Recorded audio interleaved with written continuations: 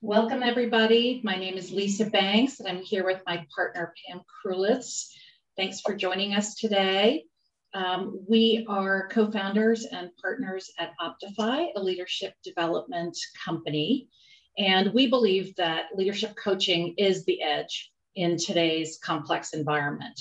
And if we can expand the reach of one-on-one coaching to more leaders in our organizations, they can have impact beyond what's ever been possible before. So I'm going to turn it over to Pam, and we're going to talk today about how you can leverage coaching to drive your organization's strategic objectives. Pam? Thank you, Lisa. We're very excited to be here with you today and to have this important conversation at an important time. It feels like we're at a little bit of a tipping point right now in how we're thinking about our organizations, and we're very excited to talk with you about driving organizational success through leadership coaching. My background is that I've been a coach for 17 years. I've worked one-on-one with people at all levels of organizations, with leaders, particularly around leadership topics. And am passionate about coaching and what it can do both for individuals and for organizations. And founded Optify a couple of years ago with Lisa and our other partner, Chris, to bring that one-on-one leadership coaching experience to more people in organizations to drive organizational success. So we're gonna get started here. And the first thing we wanted to talk a little bit about some of the challenges that you are facing in your organizations today. And we are out talking with a lot of folks on a regular basis and hear lots of stories and are sort of tapped into, broadly speaking, what some of those trends are. But we would love to hear from you and just putting into the chat, what are the maybe one or two top challenges that you're facing from a leadership or talent development or talent management standpoint in your organization? If you could just put in one or two things, that would be great. Yeah, pop them in the chat. And by the way, we'll be fielding questions from the chat function as well. So as we go along today, don't be shy, put things in the chat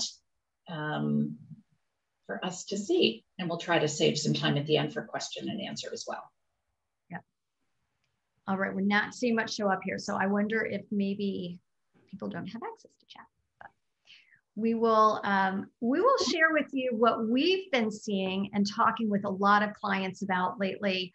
The first thing I want to say is I think we all should, preparing leaders to manage and lead the change. Yeah, that's what a lot of organizations are about right now. But I actually think that we should start by just giving ourselves a pat on the back for what we've all been through over the last year. I mean, certainly when we were sitting here a year ago, last April, I'm not sure we could have anticipated what has transpired over the last year. And certainly we all have overcome a lot. And as we're seeing with our clients, I think resilience has been an all-time high. I think everyone's felt the impact of what's been happening and at the same time found ways around it and through it. And it's been rocky and bumpy, but at the end of the day, we're all here on the other side of it. So I think we should acknowledge what we've been through and what we've learned and grown from it. Yeah, engagement from a virtual standpoint. We're going to be talking about that as well. That's a real interesting question. How do we re-engage now that we've been virtual for the last year? So good questions. Good. I think we're going to touch on both of those as we talk. So as you can see on the slide, the accelerating pace of change. Honestly, I think we started talking about the accelerating pace of change 10 years ago. And everybody thought, well, it certainly can't keep up at the same pace as it's always been. It has to slow down at some point. A lot of it was technology driven.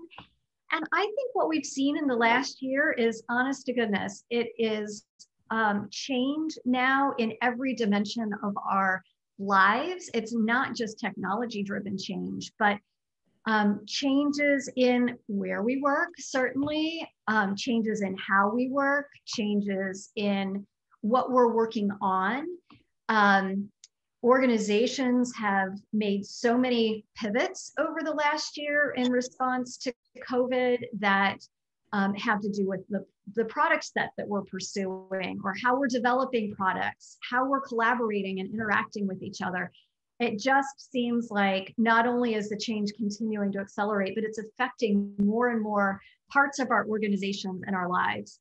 And I don't think that's going to change. It's not, I think most of us have come to sort of accept that change is a fact of life. And now the question is, how do we make sure that we're adapting to it? And how are we resilient in the face of the change that's happening? But it's certainly a present part of everyday life in organizations for all of us. The other thing that we notice as we're out talking with organizations about leadership, about their strategy, about talent development, is certainly this notion of hybrid work. I think a year ago, we were just sitting down and getting comfortable working on Zoom and figuring out Slack so that we could talk to our coworkers instead of peeking around the corner or the cubicle. We could just Slack a quick message to find out what was going on. And it seemed like just as we all got sort of settled into our routines, and I don't know about you, but I'll throw a chicken breast in the crock pot in the middle of the day to make sure my dinner's ready at the end of the day. I can do that because it's right outside my office door now. We've adapted to this work from home, work remotely, virtual environment. And just as we've sort of settled into all of our routines here, now we're at the point where we can start thinking about going back into the office again and what that might mean, and how are we going to go into the office, and when are we going to go into the office, and why would we be going into the office, and the things that we used to take for granted about working in an office environment, we don't take for granted anymore. And most people have found that they want some type of balance between that experience in the office, in person, working with their colleagues in that kind of collaborative way that happens in a physical space together, and still want the flexibility of being able to hop on Zoom or work from home more frequently, or take calls in this way, so you don't have to travel and fight traffic and all of that. So I think we're all really facing that question now of what does that hybrid environment look like? How are we engaging with people in the most optimal way while providing flexibility? And I'm not sure there's any one right answer. I think every organization is finding their way through this by considering the job that needs to get done, what level of collaboration is optimal, where people are traveling from. If you're in a city with a lot of traffic, there are certainly other considerations. If your folks don't face as many considerations for traffic, you might be more interested in bringing people back to the office. There's so many variables that are coming into play that are important considerations, and it's one that we're going to be facing. And leadership throughout organizations is going to be, it's not just an HR decision, it's not just a senior leadership decision, it's really an organizational decision and adjustment and transition that's going to need to take place. The other thing that we have seen, as I'm sure you have, up front and center over the last year, is this really looming question and consideration and thought around diversity, equity, and inclusion. And I think many organizations right now are very focused on figuring out how do we create a more diverse workforce? How do we leverage the diversity in our workforce? How do we make sure our environment and culture is inclusive and equitable? A lot of questions coming up around DEI. And at the end of the day, there are organizational considerations, there are policies and practices, and how do you consider DEI in all facets of your policies and practices and your culture. And it's a very individual journey that a lot of us have been on as well, in considering from a leadership standpoint, how are we leading in a more inclusive way? And I think that's going to continue. So there's a strong systems dimension or organizational dimension, and then there's a very personal dimension to it as well that that needs to be considered.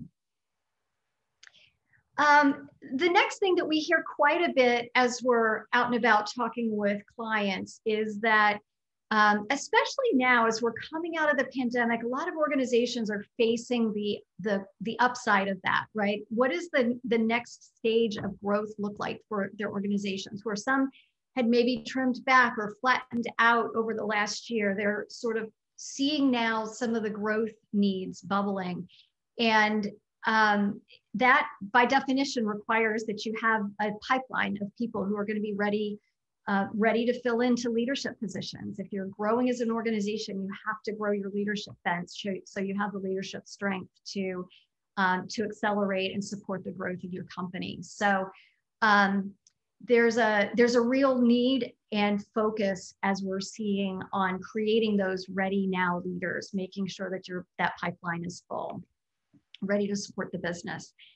And then the last thing that we found is that particularly over the last year, and I think there's a generational dimension to this as well, but there are a number of companies that are really in this question about how do we create a healthy organizational culture.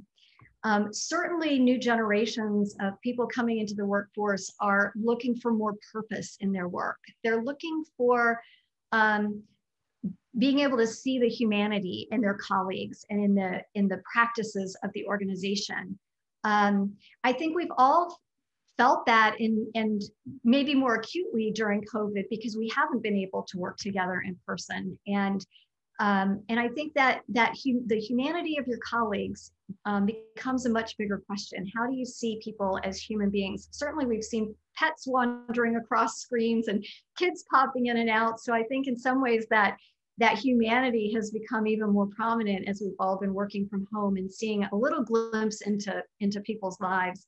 And how do we maintain that? How do we accelerate and continue to see the humanity in people and the purpose in what we're doing? You know, if we're going to spend 8 or 10 or more hours a day doing this thing we call work, how do we make sure that it has a purpose, that we can clearly see that purpose, and that we feel like we're contributing to something larger than ourselves?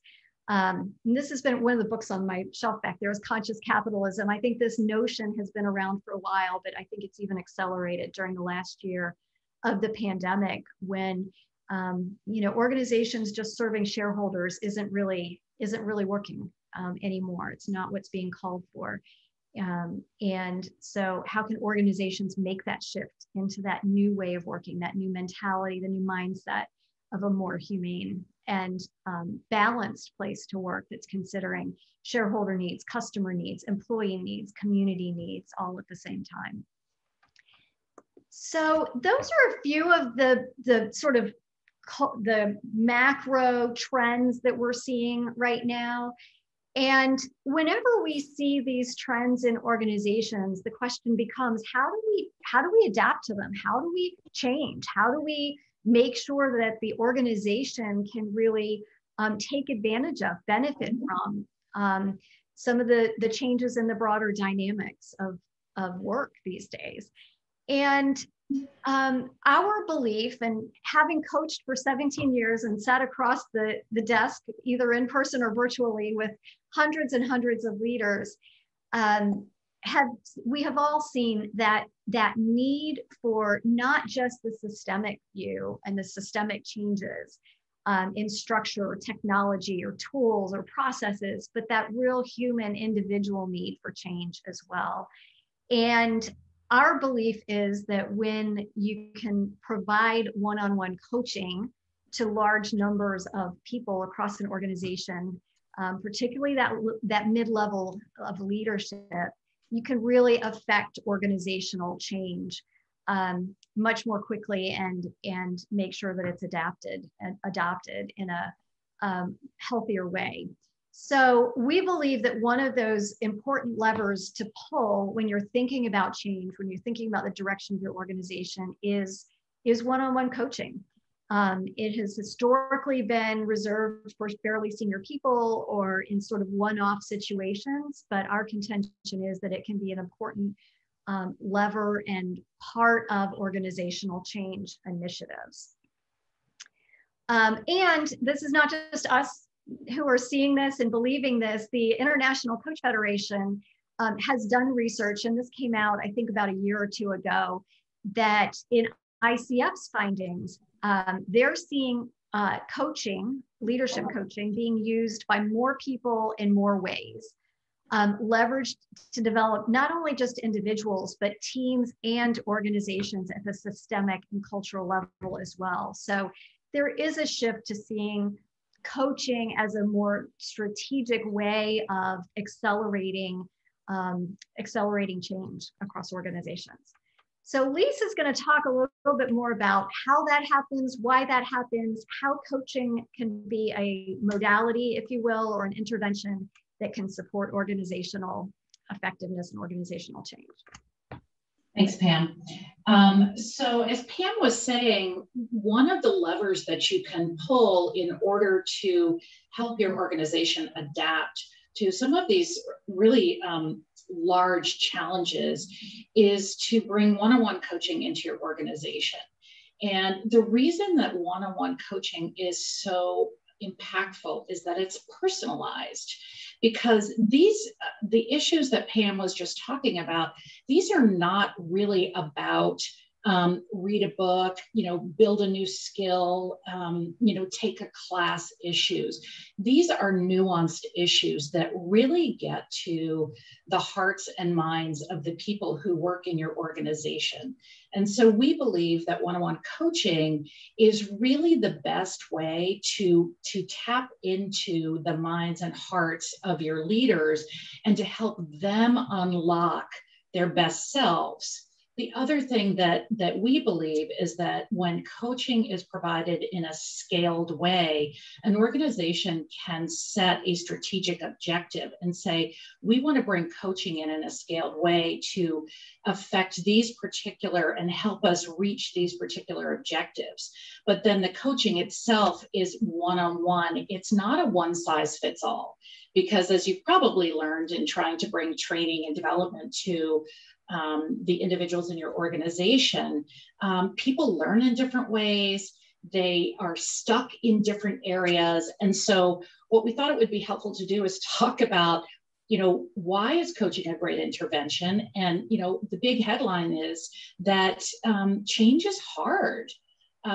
We are wired for the status quo. And so, here's 4 items that we're going to talk about in a little bit more detail. 1, we're wired for status quo. 2, we don't like being told there's something wrong with us and that, we have to change. That causes us to be defensive and dig our heels in.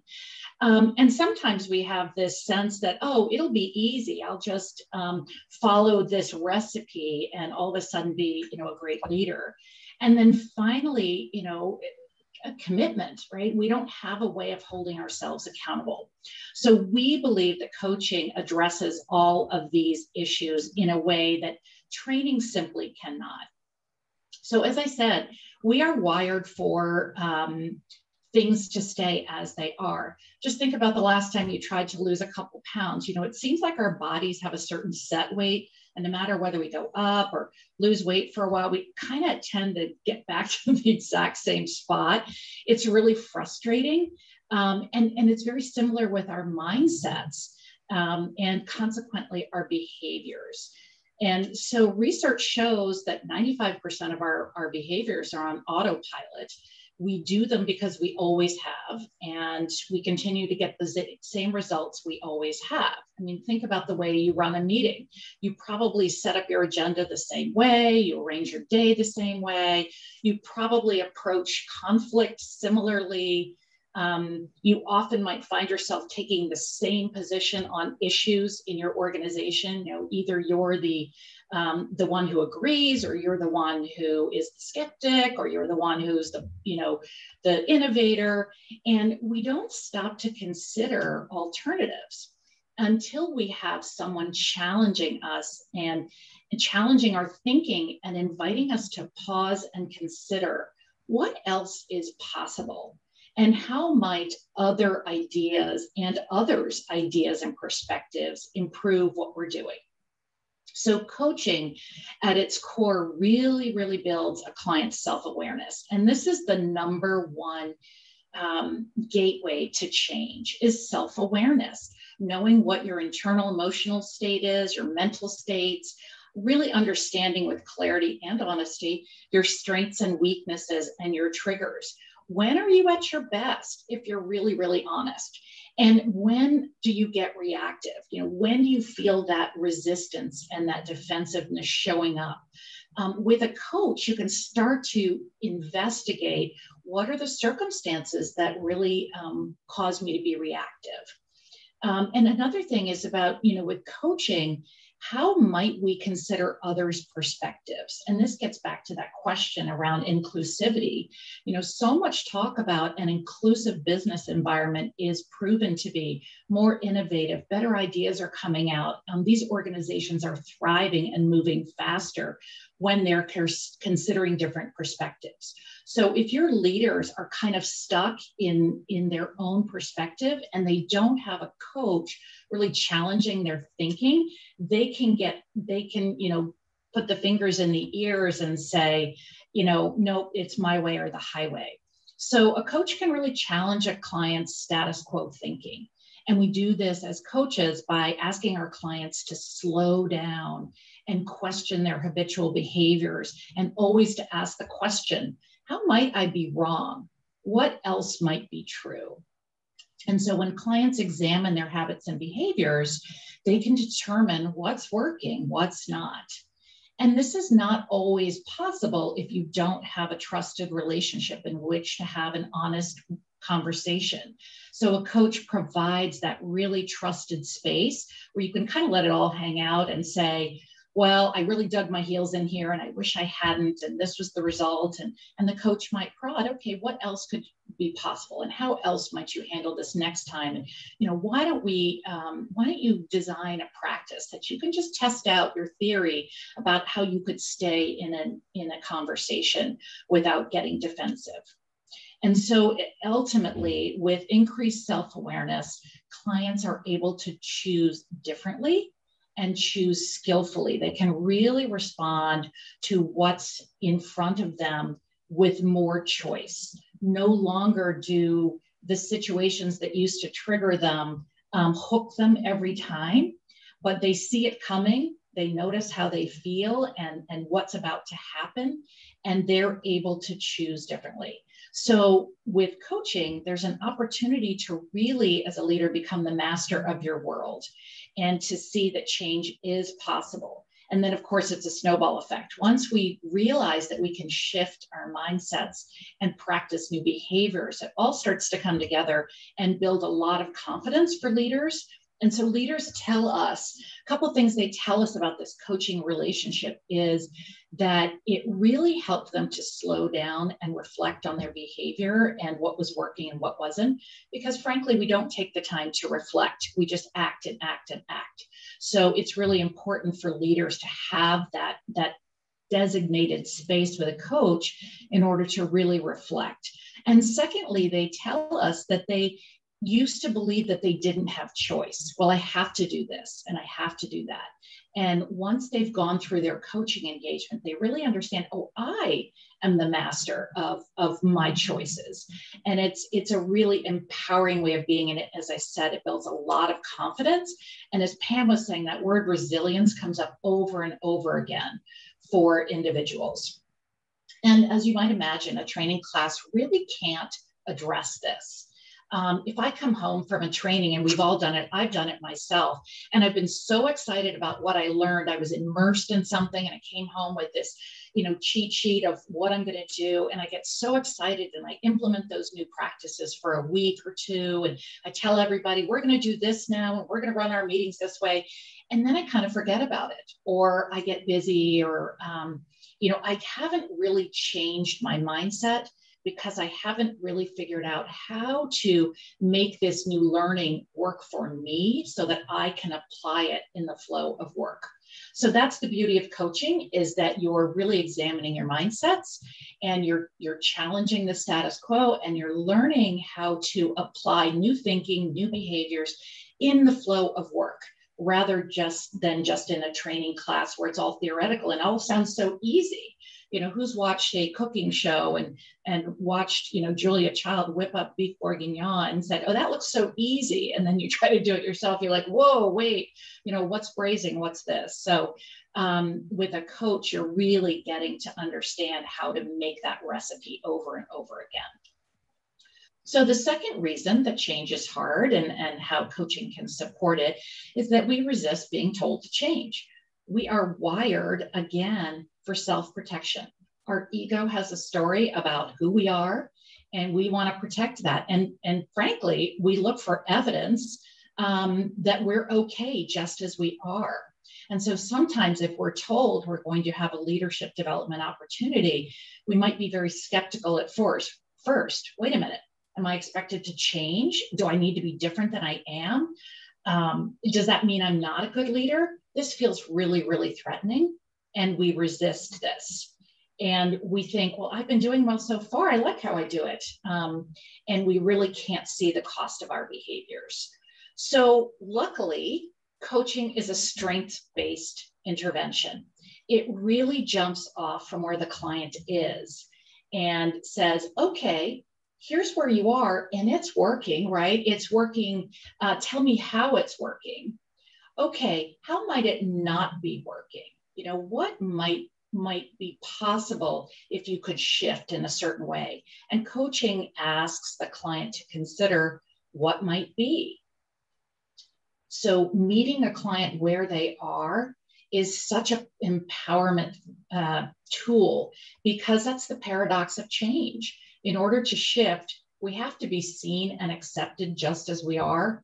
Just think about your partner. We want our partners to see, all of us, right? The good parts, the bad parts, the warts, the things we're not so proud of, and they love us anyway. So, and then we're able to consider shifting. So with a coach and client relationship, the coach comes in without judgment. And so the client can relax and really see themselves a little bit more clearly. That no judgment piece is really, really valuable. And it allows the coach to hold up a mirror. The other thing is, a coach has no dog in the hunt, as we say. The client is free to choose as they wish. We have clients who at first dismiss feedback that they get from a 360, and they say, this is just, BS, right? This was uninformed. This person doesn't know what they're talking about. And that may be true. And we always get to choose what we want to do with the information. But with time and a trusted relationship, they might consider, well, what if this were true about me? Is this how I would want others to experience me? And now they can open up to possibility. And with coaching, there's also this whole piece around gathering feedback very honestly. And as I said, talking about, okay, what do you think about this feedback? What are you curious about? What resonates with you and what doesn't? And so with coaching, we can really leverage the client's strengths, and we can expand their abilities, and we can help them evolve, not change. The point is not to tell leaders that they have to change. It's actually to help them evolve, because leadership is a thing. It's a journey, and it is a lifetime experience. And there's always more to learn and more to expand into. So everything that the client needs is within themselves, and the coach is there to really help them build that confidence so they can really pull those levers of remarkable leadership. And again, as you can imagine, a training class or an intervention can't address this. Because if I think I'm okay and I haven't had that conversation with a coach where I can, in all honesty, say, ooh, well, maybe I am showing up a little bit aggressively, I can just simply tune out the training and say, oh, well, this class was, given to all of our managers at this level, but it's not for me. I'm all good here. So with coaching, you really do shine a light on what's true and consider what's possible. So another reason why change is hard is because we think it's easy. We're told, okay, your communication style is a little edgy and a little abrupt, and people are feeling that it's a bit aggressive. And so we say, okay, well, I'm going to go get a book on effective communication. What's so hard about that? I'll read a book or I'll read an article and I'll just follow the steps. And, then nothing changes. And we wonder, why hasn't anything changed? Or we try to take such massive changes all at once. We try to boil the ocean, and they're completely unsustainable. And our teams have no idea what we're doing, right? We're trying this on one day and trying something on another day. And so with coaching, we're setting concrete goals that if a client says, I want to improve my communication, then we're really asking them, okay, what would success look like? What would you be doing? How would you be communicating if you were able to achieve this new goal? And so there's a lot of conversation that goes into setting goals versus this very general, edict of, I'm going to be a better communicator. Well, what does that mean for you as the leader? What are you going to be saying and doing? What are others going to be experiencing from you? What does it look like if you're a better communicator?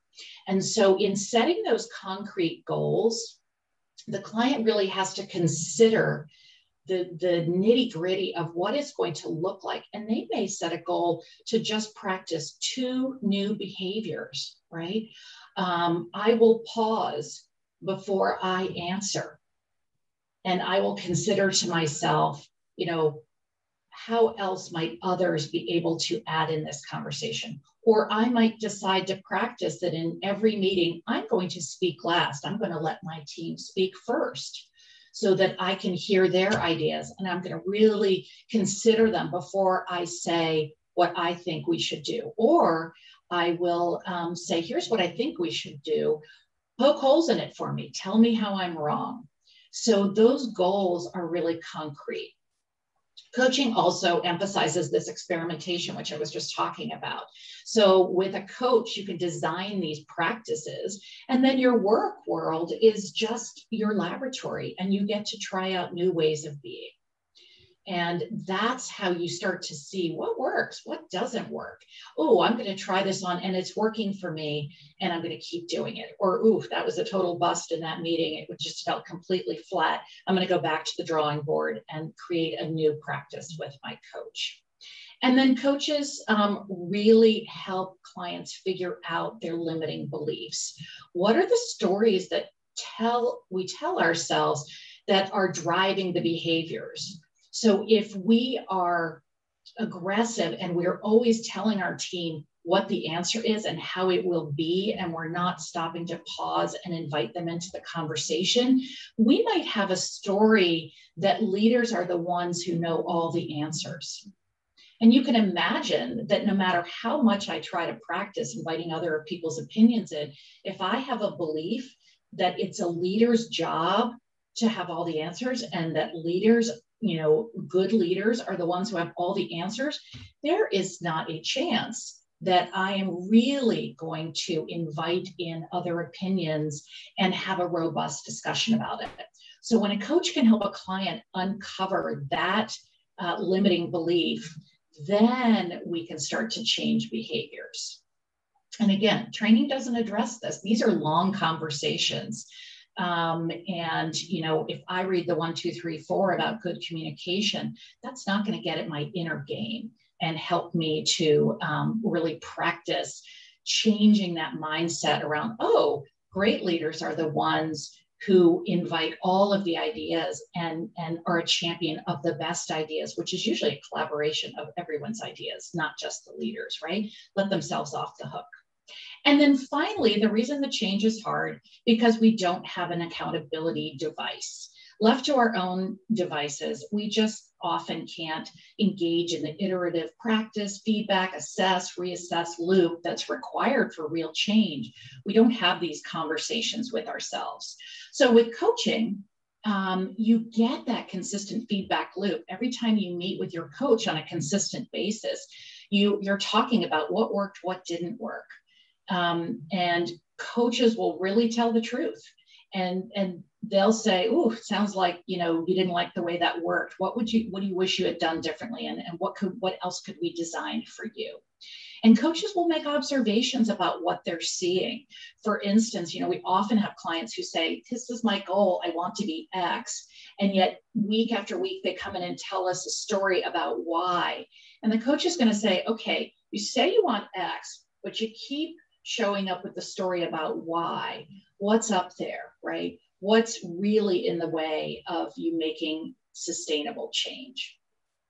And the art of a great coach is to know when to support, when to be your cheerleader, and when to really push and just say, "I gotta say, I'm just, seeing this, or this, right? What are you seeing? What do you think about that?" So coaches lean to the supportive side because we're the champion of your goals, but we really have to ask the challenging questions. And in my own experience as a coach, I really am very supportive and I love to see my clients grow. But I will tell you, when I ask a challenging question that makes my client deeply uncomfortable, that's the question. Then they come back to me 2 weeks later and say, "That was everything." Right? That shifted things for me.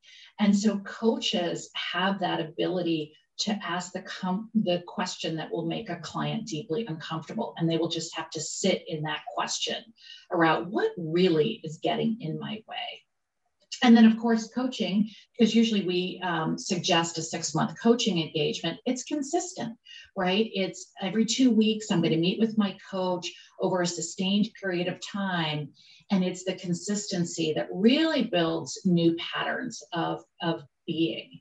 And then finally, the coach provides this trusted sounding board. Some clients, really just need to noodle around in new ideas, and they just want a sounding board. Other clients are hoping to build new skills, and they really want some structure around how they can build a new skill. But this accountability partner is really, really important. So we've talked about why coaching supports change, because change is hard. But I think what's really important is, you're thinking, okay, we want coaching for our organization. How do we bring this to our organization in a way that can really impact our organizational objectives? And so how do we bring them into the organization? Luckily, coaching in your organization can take many forms, and there are a number of doorways in. And Pam is going to share our view on what coaching looks like in action in lots of different organizations, because there's, again, not one size fits all. Pam? Yeah, thanks, Lisa. That was great. And what a great glimpse you provided into what it's like to be in a coaching relationship. So if you haven't had a coach before, really understanding what that experience is and how the coach helps individuals shift, and sort of tying it back to what I was talking about at the beginning, if you can enable and support your leaders on an individual level in making some of those shifts that are going to help them be more successful and be more in tune with themselves, or lead, as we talked about at the beginning, lead more inclusively, or lead from a more humane perspective. Once you start doing that and seeing that in individual cases, and you can accelerate it across the organization, that's when the real true organizational impact is going to happen. So it starts at the bottom, at that very individual, get in there and noodle around with a coach to make some important shifts for yourself as a leader. And then those shifts are going to ripple out to the rest of the organization. So the question then becomes, how do you actually do that? How do you bring coaching into an organization? And we've developed a bit of a maturity model around that very question. I think there's a maturity model for just about everything these days. You know, there are a lot of them out there, and we have pulled this one together just based on our experience in working with a lot of organizations around talent development, leadership coaching. So this is really a maturity model around what we've seen, how we've seen organizations mature their coaching or leadership development function over time in order to truly have that sort of organizational impact. And at early stages in organizations, the coaching becomes it's sort of ad hoc. Most organizations start out this way, and it can work very well for organizations. So just because it's stage one doesn't mean it's bad. It's actually what could be very, very much needed in certain organizations. Depending on your context, depending on your goals, your objectives, your strategies, providing ad hoc coaching may be exactly the right answer. But what it looks like at stage one in ad hoc coaching is, let's just identify a few people. Perhaps an HRBP is working with a senior leader who isn't quite getting the traction with their team that they need to, or isn't quite getting this diversity and equity and inclusion model that we're trying to instill in the entire organization. So let's just identify individuals who may benefit from coaching. Bring in a coach for them, probably know people. There may be a little networking involved, but let's just find a coach and provide support to individual leaders in that kind of way. It can be fairly ad hoc. And again, that might be the right answer in some cases.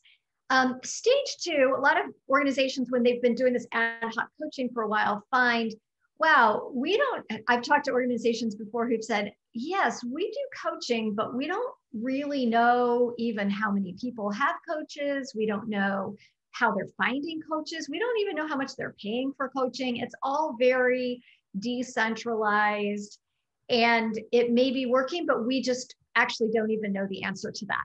We don't know how much we're spending on it. We don't know the return that we're getting, right? A lot of questions. And so they start to develop a little bit more of a coordinated infrastructure. And this is usually sitting somewhere in HR, talent development, learning and development. There's usually a function within HR that will start doing a little bit more to coordinate the coaching that's happening across an organization. Obviously depends on the size of the company and the organizational structure of the company where that sits and how it works. But there's usually this second stage where coaching becomes more coordinated. At least we know who's getting coaches and how and why.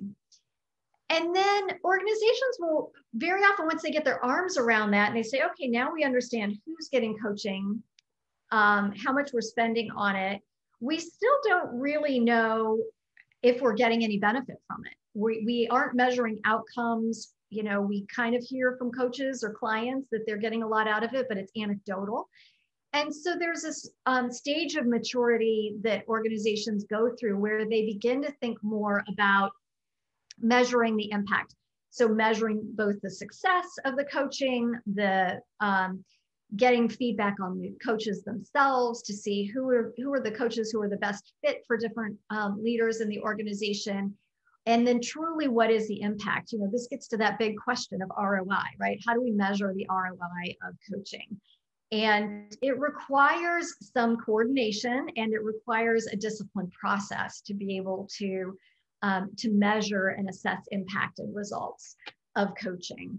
But that's usually that next stage.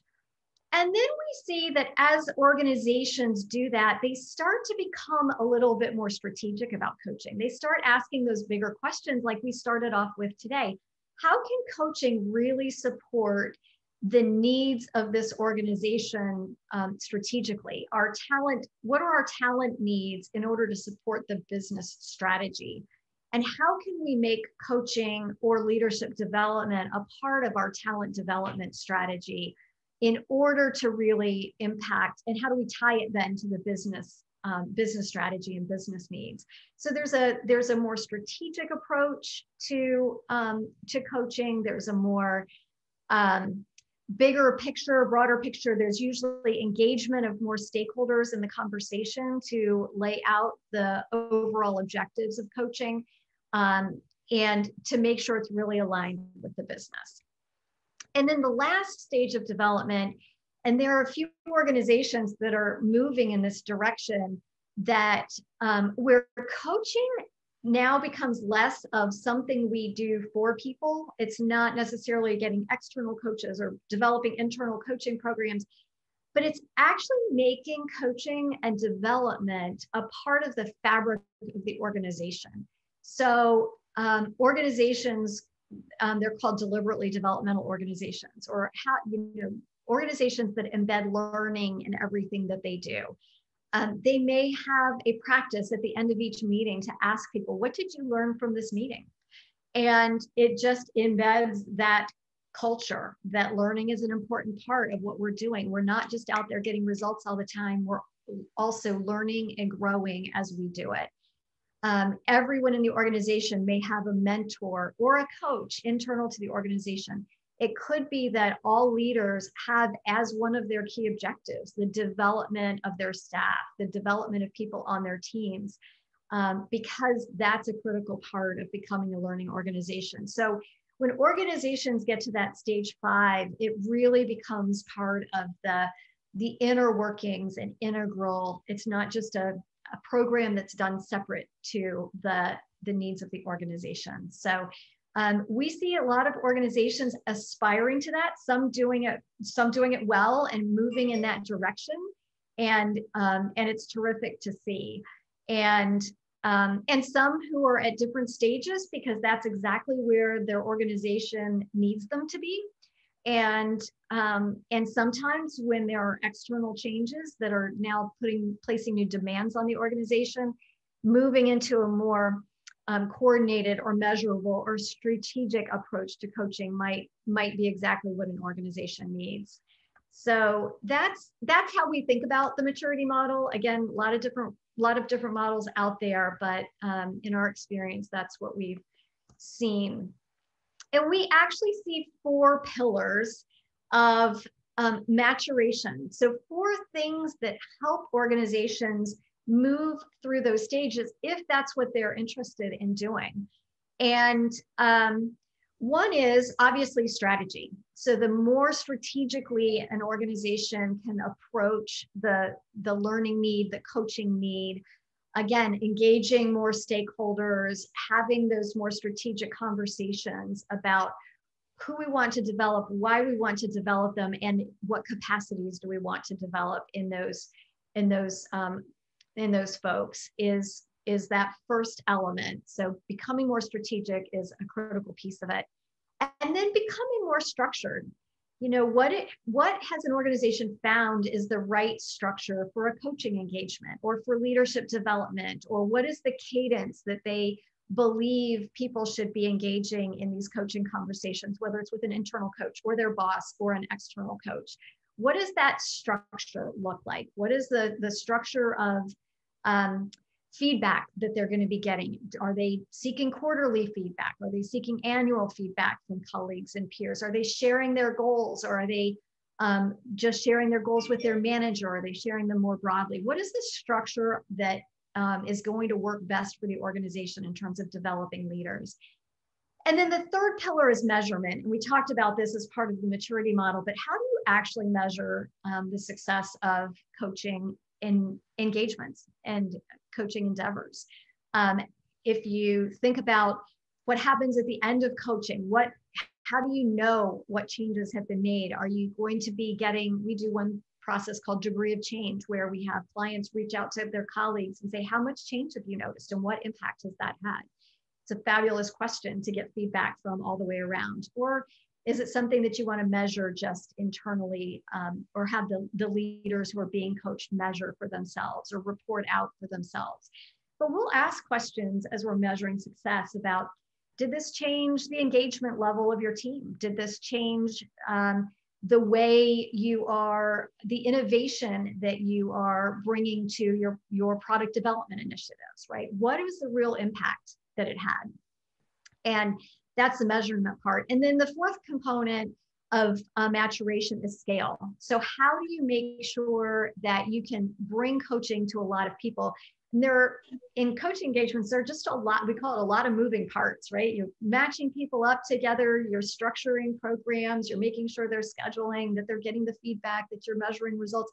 A lot of moving parts to it, and being able to scale that so that you can reach dozens or hundreds even of leaders in the organization is no small task. And so it's an important part of thinking about how you scale coaching programs so that they can then have that type of organizational impact.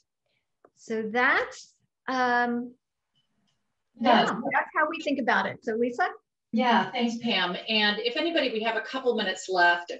If you have any questions, feel free to put them in the chat, or you can always reach us at optifycoaching.com, or we'll show our emails. But the last thing I wanted to share about this scaling piece is that in order to scale coaching across your organization, we really have to leverage technology today. And I loved this finding by the McKinsey Capacity Building 2030 report, which basically said in the future, the most successful organizations will develop the skills of their workforce by harnessing the power of technology and linking capacity building with business values. So that's what we were talking about, that strategic piece. And then making talent development a CEO level priority. So we're talking about that maturity level. And then finally, that it will be personalized and purposeful, which is why we think that coaching is exactly the right intervention. So that's why Optify brings coaching, that beautiful intervention of coaching and technology to make it scalable so you can mature the function in your organization to organizations. And we're really excited about the work we do. So if there's any questions, feel free to put them in the chat. And Pam, maybe you want to put up the slide with our emails in case anybody wants to learn more about what we've talked about, or refute our thinking, which we always appreciate. We love to hear other perspectives, and also love to hear what's working for you. And the last question I'd leave you with is, as you think about that maturity model, where do you assess your own organization? And are you where you want to be? And is there a desire to move along that maturity model? And for some organizations, the answer is no. But the question for some, for some, it's, yeah, we want to be that developmental organization that's intentionally a learning culture. And so how do we get there? So might be just a great sense of reflection for yourself. Pam, any last words from you? No, we just appreciate you hanging out during your lunchtime if you're on the East Coast, and maybe it's morning breakfast time out on the West Coast, but appreciate you spending time with us. And we love to have conversations. We learn from every client that we work with. And so we can sort of geek out on this topic of learning and development. And if anyone is interested, you can see our contact information here to have a conversation, even if it's just to brainstorm or talk through some of your ideas or any ideas that were sort of sparked from this conversation. But thank you for being here. Yeah, thanks so much. It was great to chat with you. Any last